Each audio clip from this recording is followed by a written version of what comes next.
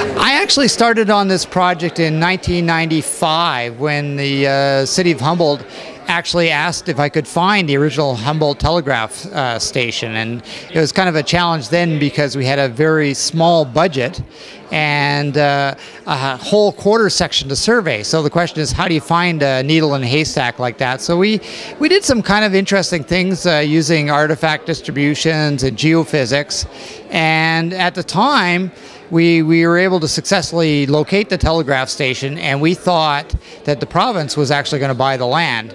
But it didn't happen, and the site sat basically as farmland for many years following. The way we originally got back involved with the site is the Humboldt Telegraph Committee called me and they said, you know, we're interested in buying the land, but we want to know that we're buying the right area.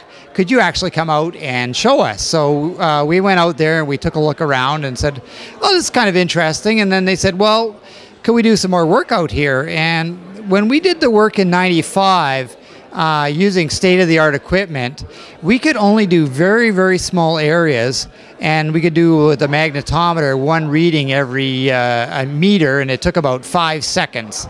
So it was very, very slow, and we could only do small areas.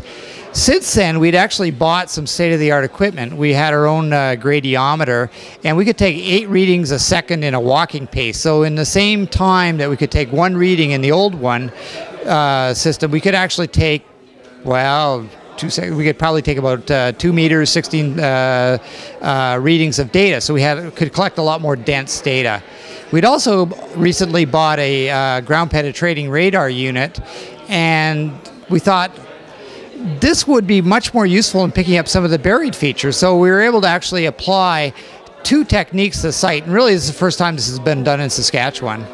Saskatchewan's always had a long history of archaeological research going back, at least in the 50s, we've had professional archaeologists working in the province. A lot of archaeology today is actually development driven. And so Saskatchewan is a hotbed of development with oil and gas and mining, and as a result it's a hotbed of archaeology. So our company is usually kept quite busy looking at various finds across the province. Most of our work is actually done with shovels, but whenever we can, we break out the geophysical equipment, and we can sometimes get some very, very spectacular results. It's much more fun to actually map a site before you start digging at it with shovels, and that's what we're doing at Humboldt. In Europe, the tradition of geophysics is much older, and in fact, it's almost considered unethical to investigate a site without doing geophysics first, because why would you just randomly dig holes all over the place? Find out where the features are located, and that's what we've done actually since the 1995 survey. All of the things were surprising. I mean, as 95, we didn't know there was so much out here, and then all of a sudden the historical results came in, and we said, oh, we got to look at all these other features, and that was kind of exciting. And there's only kind of one amusing story which I shouldn't tell, but in the trench photo from 1995, we had the magnetic map, but for whatever reason, the Terry who did the magnetic survey actually didn't put an ortho arrow on it.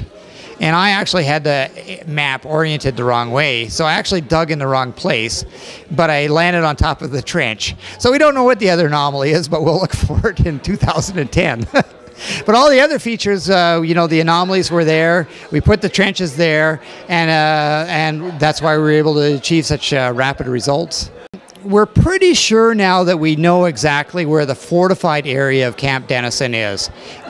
We did 3 gradiometer and magnetic ground penetrating radar surveys there last year, but we just got a chunk, and it's like 3 pieces of the jigsaw puzzle. We know the whole thing is there, so we want to finish that off. So basically, come hell or high water, we're going to finish the geophysics of the Denison's fortified area. That leaves the whole outside area of Denison's, where Whitecap was held, where the soldiers, other soldier tents were located. So there's a lot more work, but it'll take us years to complete the geophysics survey of that field, and we can only do it in small pieces. And our initial focus is finish the geophysics, And then if we get a chance, we're going to go back to the telegraph station and do a small bit more excavation there. So this is Jim Finnegan reporting from the old schoolhouse in the Humboldt Museum for ITV Humboldt.